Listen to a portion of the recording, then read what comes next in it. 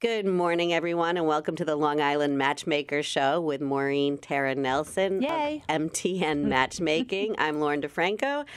And Maureen, if you don't know by now, is Long Island's only executive-level certified matchmaker. Maureen, great to see you as always. You're looking beautiful today, I might say. Oh, thank you so much. I'm so happy to see you again. I love our show every week, and I have a lot of friends now that are calling me up saying that they are listening to our show, and they're saying, who is that Lauren Defranco? She is amazing. I said, yep. Flattery will get you everywhere. Yep. So, she's on ABC, and now she's here with me.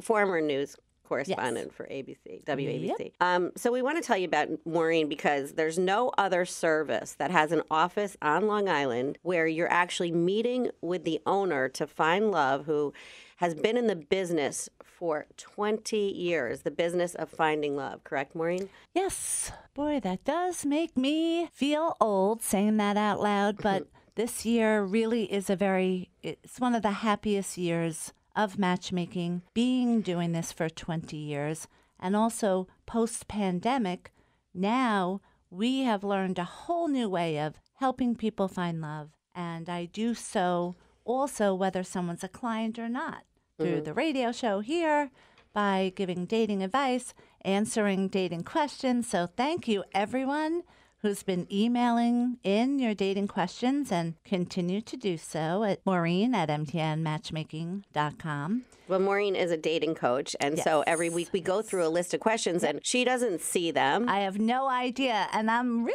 afraid every week because, it would be embarrassing if it's something that I would ever have to say, oh, I don't know. But I've never seen you get stumped on a matchmaking No, never question. yet, but it's always, in the back of my head, one day it could happen. We could throw a curveball at you that you don't know. Yes. You've seen it all, though, right? Everybody, give me softballs, as I like to call them. Okay, well, I've heard it all. This is a hard ball, but I think I think you could answer it. Okay. What is your biggest accomplishment from matchmaking from all the 20 years of experience that you have? Well, I am blessed with having over 1,000 success stories. Wow. And of course, when you've made thousands of people successful in finding love, I love all of my clients. We have 2,000 clients. I love all of them. There usually are always a few favorites that, sign up every month. Out of all the people that sign up every month, some of them are just so extraordinary that you just can't help not to love them. So I would say the biggest and the proudest moment for me was when one of our favorite couples asked me, would I become a wedding officiant and marry them? Oh, wow. And of course, my first reaction was going to be, oh, no, I can't do that. I'm too busy. Really. I love you to death, but sorry. I could never go through the training, get, the certification of it. But I actually did. So what did you have to become, a justice of the peace? Or No, it's a certified wedding officiant. Oh, okay. So I did that, and I married our favorite couple, and my sister came with me to the wedding, and my sister has been on and off working with me, as well as the rest of my family, as you know. Right, you have a family-run business. She has retired 3 times, and we keep trying to get her back for the 4th time.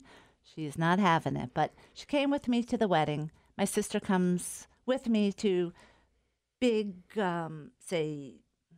events if we win something, as I've mentioned to you before. So it's kind of our tradition. But it was just such a great, great feeling to know that this couple that we love is now getting married. And you're part of it. Yes. Words cannot describe it. That is a great accomplishment. Yes. Thank you. And I would want to say, people probably out there are wondering how you do find success with love, with complete strangers, really. If you think about it, you're interviewing people, and I'm sure your interviewing process is extensive, but how do you Yes, match people up and know that it will be a success? That is actually a great question. Someone wrote that in, or did you just Well, that was think? my question. It kind of looked like it was something that you were thinking. So it's funny you said that, because prior to doing this for 20 years, I'm a former pharmaceutical rep. Many people have heard me say that. It was the best training ever to become a matchmaker. And they taught us all about human behavior, because we had to assess a doctor's personality in 5 minutes because we only had 7 minutes with them. So I was blessed to have learned those techniques on how to get to know someone's personality very quickly. So my interviews were always an hour in person, which I'm going back to in-person interviews in the Melville office, by the way. It's almost like half the amount of people want to be in Melville seeing me face to face, whereas the other half are perfectly happy being Virtual. home and doing it virtually. And by the way, that does take me longer. Just so But people that's know good that. for people to know. If you do want to contact Maureen, you can either do so virtually, or you can go to the office now, because a lot of Yes. people are more comfortable. A lot of people have been Yes. vaccinated. A lot of people feel that they want to be back in society. Yes. And I think there's something about the in-person It is. interview. Again, it's so much easier for me. But also, a lot of times my own clients, they'll be surprised when I make them successful super fast, because my motto is, what takes you 2 years on the outside world would take me 6 months, because I'm doing the screening process, but I'm also making sure everyone is compatible in 3 ways, and you have to be compatible and have chemistry for a relationship to work and last. I can't do chemistry. But yet on the outside world, when people are dating, you can't do compatibility right away, because you have to trust that what that person is telling you is the truth. What are the 3 ways again? My 3 ways, which I've recently added a 4th way too, but the first is part of someone's homework. What are their 5 best qualities, which they tell me? Then the second part is my assessment of what they're saying. Now, those 2 have to match. If they don't, and I've said this before, that person is a liar, because I trust my intuition more than I do a person that I'm meeting or seeing for the first time in my life. So I don't take a chance with my clients. I do not accept everyone. Everyone has to pass a screening process, and that person who I believe is a liar is out. Now, the third part is when we're done, and I know within 15 minutes for sure if I can help someone. If I can, great, we continue the interview, and at the end I give them the choices. I have 5 different programs, and then I do a personality test on them right after. Okay, so that's something, again, I learned in my pharmaceutical days. But to answer your question, it is really funny, because my clients will say to me, well, you only met me, or you only got to know me for 2 hours. But this is what I was trained to do. This is what you do for a living. And you've never heard me say I'm great at a lot of things. Nope. Being a This is mother, true. matchmaker. That's it. Anything is else? true. Talk to me like I'm 5, and I'm fine with that. So that's how I do it, by getting to know everyone's personality, which does also, I think, have to do with a person's intuition. Someone who is very intuitive, I want them to work with me. I want to hire that person, because that's something that you really can't teach someone. They either have it or they don't. So now I'm including that in on my 4th area of compatibility. So Maureen's intuition. yes, and again, Always listen to your intuition, right? yeah. So again, just real quickly, when you're dating someone, then you will just have to go out a few times to see if you have chemistry. That's it. So think of how much easier that is, because on the outside world, it takes about 6 months to get to know that person's true personality, their true intentions, and the areas of our screening process, if they would have passed or not. Statistically, only 1% of people using internet sites pass this screening process. Crazy. Okay, so as a journalist, I'm going to stray from the questions for just a few minutes because we all know what the headlines have been this week with heartbreaking Gabby Petito.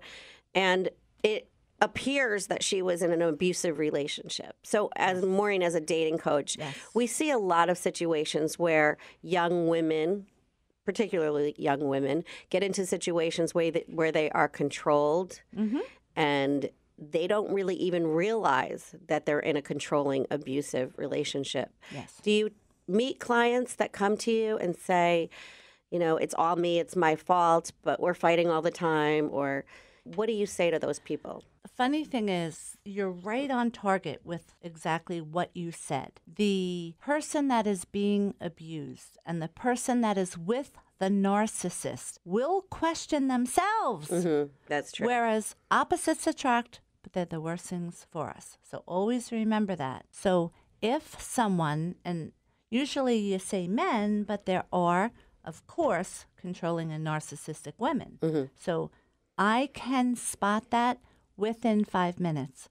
There are certain things that a person will do or say, and then I know follow-up questions to bring that out. That person is done in 5 minutes. No explanation needed. I will not ever have a narcissist or someone controlling working in my program. But in this particular case, you see, she was the one that was feeling she's doing something wrong. Always. No. Now, the narcissist, it's never their fault. And that's scary. So if you know someone that you believe is in this type of relationship, because we all do, but as friends or even family members, we're afraid to bring that up to our friends and family because it's difficult, it's uncomfortable. And it's talking about one's vulnerability and what one person perceives as a relationship, and the outside people who love you see it as something destructive. Yes. And it is easier for other people to see it. And I could tell you with my 20 years of matchmaking people, when you see that in a couple, it is always going to be much worse for that person, what they're living, than what you see. Because what narcissists do is they pretend to the outside world how wonderful they are, how perfect they are. They're very charming. Very, very overly charming, in fact. But as they say, you never know what goes on behind closed doors. That's that person now living with a narcissist. It is literally living in hell.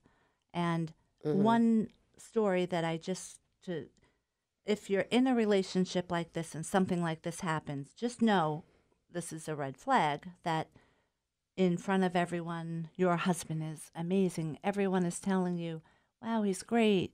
I love him. You're so lucky. But then when you're alone, if he belittles you, if he is not happy with your success, if he is angry all the time, if he knocks you down, if he yells and screams or even curses, those are the red flags that you do not ever put up with that. And you have to tell a friend. And one time that actually happened where I was in the relationship and in the kitchen and the side door was open. And so my ex was yelling and screaming. You know, no one ever saw that side of him. Never. They saw the charming, good-looking man. But the window was open and the side door was open. And what he didn't see was our neighbor walking right across on the sidewalk. And I have to tell you, that gave me power and it made me feel safe because someone else heard it. Right. Because they're usually so good that no one will even believe you. So if you're ever in that situation, please tell someone. And if you see someone in that relationship or you think it, bring it up to them and let them know this is a safe place to discuss this. You're not going to tell their secrets. Right. Because, you know, you look at this case and there are so many what ifs. What if the cops or the police had brought him into custody or at least separated them in some significant kind of way where she wasn't left to her own devices in her van. But at any rate, we all know someone who's been in a situation of domestic violence. It's very common. We've all had our own personal experiences with controlling Most of us abusive have, behavior, narcissism. And it's really hard to get out of that. And we all understand that. But you need have to tell. therapy also. Please. I am such a huge believer as in therapy, again, from being a former pharmaceutical rep. So everyone should be going to therapy. At least, For sure. Try it out and see. And if you're with someone and they're adverse to going to a therapist, that's a red flag too. Right. Because anyone that's not open-minded enough to go and just check it out, they're actually afraid, oh, wow, that therapist is going to see through me. They'll see through something. So they're hiding something.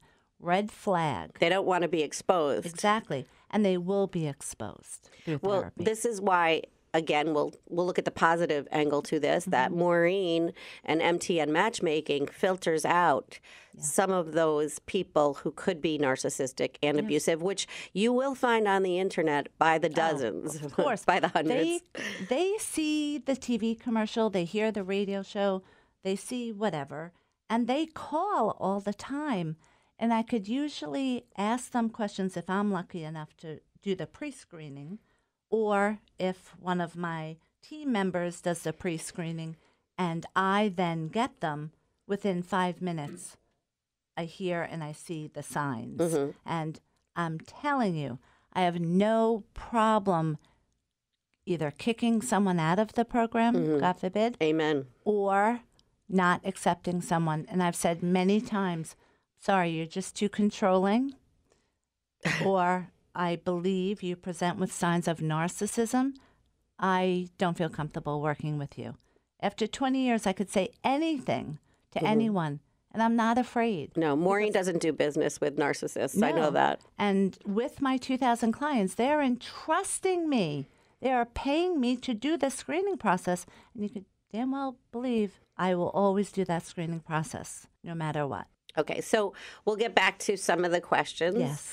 What are your goals for the future of your business? What do you see for the future? My goals would be to help other matchmakers or other business owners learn how I do what I do, because my program is extremely different than my colleagues. I love my colleagues. Always, if you're going to go to a matchmaker, and it's in Nebraska or anywhere, and it's even international now. It's huge in Asia.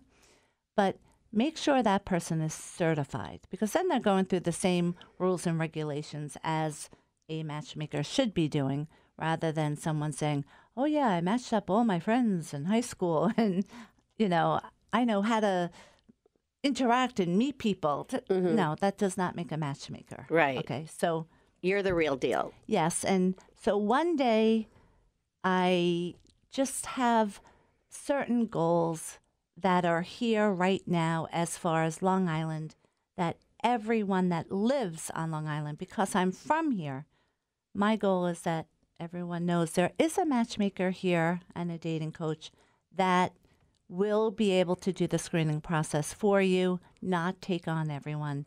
Make sure you're compatible, so that all you have to do is to make sure you have chemistry. So once everybody that's single knows that, okay, so that's a big leap. That's huge. So once everyone knows that, then I know I can pass the reins to other people, that I will teach my method of hand-selected matches, not using a computer, not using an algorithm, also having both parties pay. I don't accept database people, like my colleagues. Again, love them to death. I just do not believe in taking on database people, because they're never going to be as committed as a person paying the money for this. So I want to teach others and to carry it on with the same values and integrity that I wake up every day and do my best to have. Well, that leads me to an event coming up. Yes. Oh, the 50 yes. on over fair. That's today, Sunday. Yes. Oh, it is this Sunday. Yes. The okay, 26th. so what will you be discussing during your presentation? And tell us about the fair and the highlights and what should people expect and can they come and enjoy all of the benefits of this? So the event is the 50 Over Fair. They do it every year. It is in Westbury where the old Fortune Offs used to be, that Source Mall. All right. So it's a great venue. Every year I do a seminar. This year's seminar is helping improve your love and sex life after 50. Then I'm hosting, as I do every year, a singles lounge. Oh, nice. Plus we're having a booth, of course, and we're having a raffle, and we can give out information on what we do, of course. But everyone should come because I believe it's only $5. But if you go that's on, a bargain. Yeah, $5. You might as well come. I think there's over 50 vendors. There's a ton of other seminars as well. Of course, none of them as exciting as MTN. my topic of, love and sex after 50. But it is a great time for everyone. And in my social media, Facebook, MTN Matchmaking, I do believe you can go there and there will be a coupon that it is for 2 free tickets. So go to my social media, like the page, and just print up that ticket so you can get in for free with a friend. And we will have the singles lounge. I will be, as much as I can, walking around, talking to people, getting to know them, and introducing people if I can. It's like a singles event, and you never know who you could meet at one of these events. It could be your lucky day. It could be. Could be.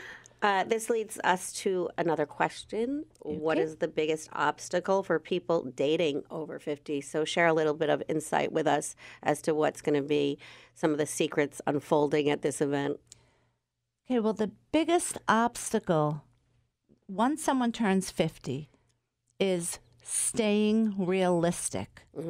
And a good rule of thumb is to be happy with yourself the way you are now. And if there are certain things you want to improve, because we all want to improve in some areas, all of us. So take this time now, especially with the fall. The fall is a perfect time to make changes in your lives, and never be afraid to take on change. Change is scary. Everybody knows that, but change is also always good. Definitely. Yeah. So always try to improve yourself and be the best that you can be. And at your age, I mean, it doesn't say that life ends after 50. Life can begin after 50, correct? Yeah, of course. So, but just don't make the common mistakes that people say if you're divorced. If you get divorced and now you are, or widowed, God forbid, and you're re-entering the dating world 50 plus, in your mind, subconsciously, it is easier to still think of yourself, how you looked and how you felt back when you were 25 or 30. Right. You cannot do that. It's not going to work, but that is the biggest obstacle I see with people coming into me being 50 plus, and they'll say something like, oh, that person isn't athletic enough. I love to ski. Oh, really? Okay, great. So where'd you go skiing this past winter? Oh, yeah, I haven't gone for years. What? And it happens all the time. You're not that same person, but there's a good thing in that. You're a better person. You're wiser. You're smarter. You're funnier.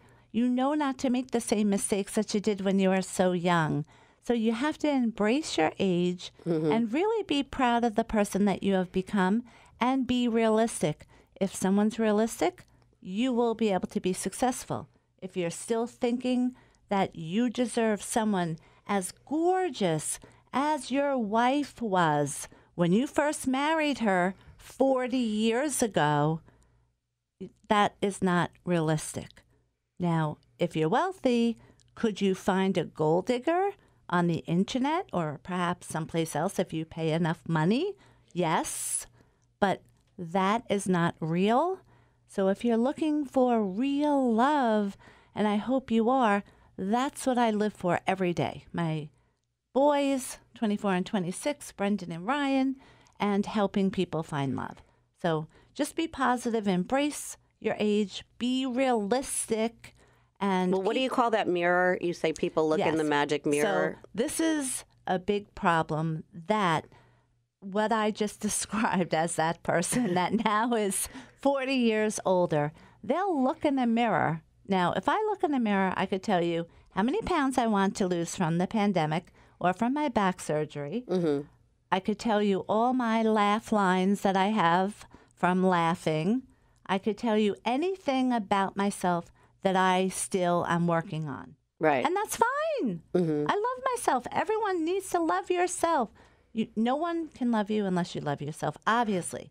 But there are some people that look at that same mirror, and instead of seeing what is actually there, they see the person they were 40 years ago when they got married the first time. Through rose-colored glasses, goggles. So what I say is, I want that magic mirror. How much is it? Where'd you buy that magic mirror? I need one of those. So if anyone ever tells you, hey, you're being unrealistic, or if I've ever said to you, which believe me, I say it out of love, okay, look, you need to be realistic, then you know you're using a magic mirror, and there is no such thing as that magic mirror. So. Right. And you have to be realistic in your goals of dating. Of course. And you can't just go by superficial looks. No. You have to. Because anything can happen. That person who is so hot and beautiful, God forbid, anything can happen, and the next day can be totally different. Do you think you're going to love that person less because of it? No. And if you're in a marriage, people do change. Their looks change over time. That's something that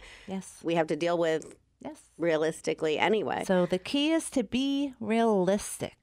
And I just want to touch upon one more thing, again, with domestic violence, because this was just a heartbreaking week for the country. Yes. We need to understand that if you're in a relationship, what are some of the warning signs, Maureen?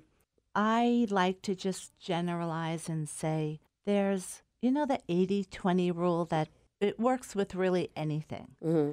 If you're in a relationship, you should be happy at least 80% of the time. If you're not, then start questioning that. Or if every day when you wake up and you're with someone, if that person ever makes you feel bad about yourself for anything, huge red flag, get out immediately. It's called gaslighting. Yes. A lot of toxic relationships involve gaslighting, the behavior where that partner makes you feel like you're going crazy and you're not. And I think we've all experienced it. In fact, if you're a very kind, loving person, you have to be extra careful because, again, what I said, opposites attract, but they're the worst things for us. So when you are so kind and loving, obviously the opposite of that is a narcissist.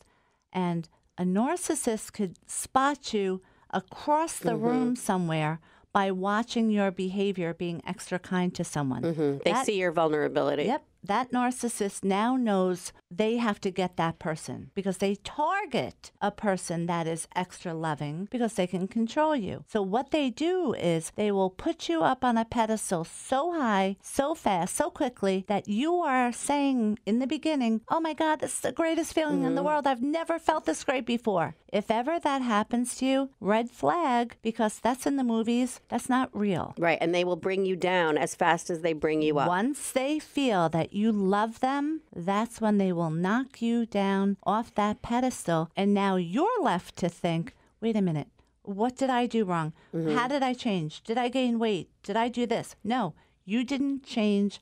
That person is now showing their true colors. So just never go with someone that in the beginning is over the top because anything extreme is never good. So slow and steady, getting to know the person, taking time, and making sure that just like you're trying to make them feel good, They should be trying to make you feel good. And again, that's why calling Maureen, calling MTN Matchmaking, that will help you weed out a lot of the potential problems and a lot of the people who are out there trying to put one over on you. Yep. I think we are out of time. So, Maureen. Yes. Thank you so much. This was so fun. Yes. Thank you, everyone, for listening. I hope to see everyone 50 plus at the 50 plus fair on Sunday. And I'm Lauren Defranco. And have a great weekend and enjoy your day. Yep. And give me a call at 1-888-31-MATCH, and we will take great care of you. Thanks. Thanks. Bye.